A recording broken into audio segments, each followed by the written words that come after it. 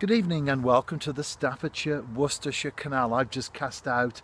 I'm watching the rod top while I talk. Constructed in the 18th century, the engineer was James Brindley, and it's a local canal to me, so I do spend a lot of time on here. I've been away for 5 days on European football duty in Bulgaria, and I can honestly say that during that time away I haven't thought about fishing. That to me is the difference between a passion and an obsession. One is healthy, a passion. One is the opposite, an obsession. It's where something consumes us and takes us over. I love my fishing. I fish as much as I can, but it's also part of a balanced life. So I do lots of other things as well. While I was in Bulgaria, I thoroughly enjoyed myself, although it wasn't the result that we wanted, as the champions of Wales lost 5-0 to our counterparts in Bulgaria. But nevertheless, although I passed over water a few times on the team bus when we were going to different places, and I did have a look and thought about whether I might drop a bait, but it was just looking and enjoying the scenery rather than an intense desire to be there. Be passionate, but avoid obsession.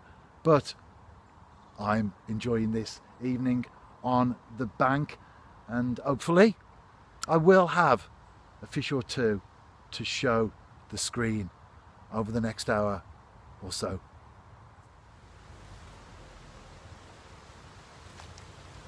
I'm into my first fish. It's got a nice pull on it. It's a bream. I didn't think it was a perch actually, which is my target species, but nevertheless, regardless of whatever it is in the net, the first one always means that you're off the mark. You're not a blanker. Not a big fish, but I'll tell you what, from my own perspective anyway, bream seem to be taking a hold on the canal in areas where years ago you never even encountered one. Now you're catching quite a few. Let's see what the rest of the session holds, shall we? I think it wants to go back. Tench, bream and eels, they all leave the same trademark behind. I've got the same all over me, even though I try to keep the fish obviously nice and wet and not on my clothes. Nevertheless, you do pick up a fair bit of slime, and that's the hook length. While I'm here, I'll show you what I'm fishing with. 4-pound Maxima Chameleon right the way through, 1/8 of an ounce lead, a small shot of bead. The line goes right the way through, and well, it's a little bit of a chewed worm at the moment, but a size 6 Drennan Super Specialist micro barbed, and then when I cast out again it'll be a much more healthier looking worm on the end. And I'm fishing over red maggots and brown crumb. Simplicity in itself.